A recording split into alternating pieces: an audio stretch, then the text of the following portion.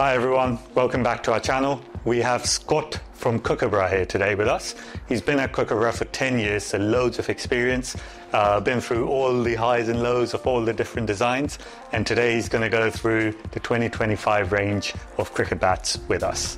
Scott, welcome to AJ Sports. Thank you. You have replaced Matt, who is normally our popular go-to guy for YouTube videos. Bill, but yeah, I'll do what I can, yeah. Absolutely, so looking forward to the new range. Okay, yeah. Well, we'll start off with the Kahuna, the model that we all know and love for the last 20 years. We've had quite a big graphical change on it this year, which you'll see as you run through the range of the bats. We've made the bird much bigger than last year, moved it to the side, and it also moves onto the edge of the bat this year as well.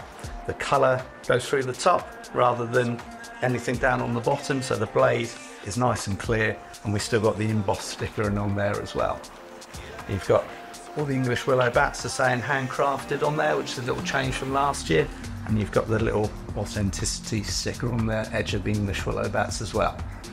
The actual Kahuna shape, we've kept it as we had last year, with that spine that goes all the way down to the toe, a little bit of scalloping either side, but means we can give it big edges, big profile, and it's 2.8 to 2.10. So we're on to the Ghost next, another long-standing bat in the range.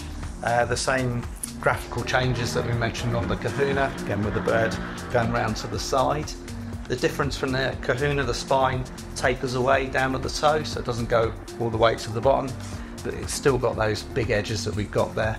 A little bit of scalloping either side, nice high spine, so it gives it a weight range of 2.8 to 2.10, so hopefully that volume weight range that people are after. So the Kahuna and the Ghost, they both have a bit of concaving on the back? Just a little bit, I mean it's 1 to 2 millimetres, so it's just a tiny little bit. Still quite full then? We want to give it a nice full profile. Yep. People are after big bats, big edges, but still nice pickup and a decent weight range. So that 2.8 to 2.10 is hopefully what people are looking for. Yeah. So you mentioned that the Ghost tapers off at the bottom a lot more than the Kahuna does. Yeah. What difference does that make to the performance? It's just with the Ghost, it's got a lower middle to it, which can give it quite a bad pickup. So what we do, we take away a little bit down at the toe, so it takes weight away, so you still get a real nice pickup with a lower middle on the bat. Okay, and do both of them have the standard length blade? Yes, they're standard short handle length on the Ghost and the Kahuna. Okay. But like I say, slightly lower middle on the Ghost, but still nice pickup because we've taken that bit away down at the toe. Yep. So the Stealth is the bat shape that we introduced last year. Had a good year, so we've kept that one going. It's the one with the real full profile to it. It's got the huge edges on the side.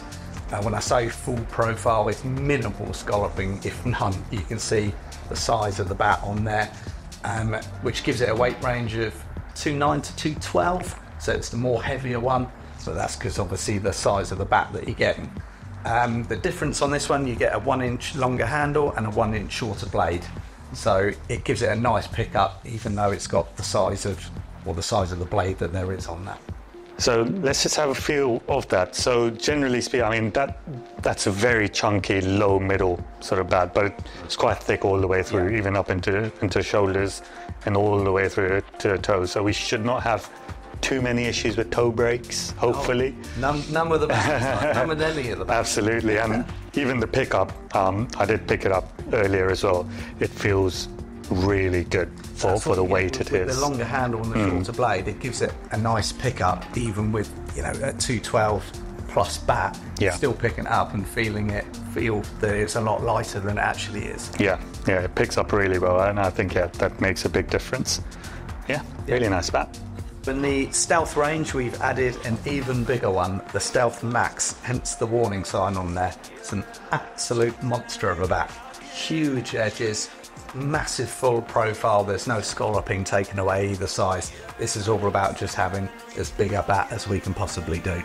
Weights, it's going to be 212 up to £3. It's designed to be a big bat that's sensible a long way. Yeah, I mean, assuming it's a shorter blade, long handle? It's the same as the Stealth range in that, you just get the extra profile on it compared to the other Stealth bats. Okay, and just looking at all the different models that you've brought out this year, they come with what seems like different grades, 1.1, 2.1.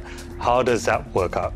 We try and make it as easy as you can. The Pro is the Pro grade, 1.1 is grade 1, 2.1 is grade 2, 3.1 is grade 3, onwards. So it's the number on the bat is the grade of the bat. So hopefully it simplifies it and makes it nice and clear for people. Yeah, absolutely. I think that really helps, especially when a customer comes in, wants to buy a bat. They want a grade 2, around that sort of range, and if they can just see straight away it's a grade 2, it makes life a lot easier for us and the customer. So hopefully it's very clear and honest, and makes it easier for people. Now we're on to the Aura, another bat that we've had before in the range, but obviously the change of graphics that I've mentioned previously. This one again has got the big edges to it, the big profile. Difference to this one, it's taken away a little bit more at the toe, which means you save on weight there. You can put more into the other areas of the bat, so it gives it a nice lightweight pickup.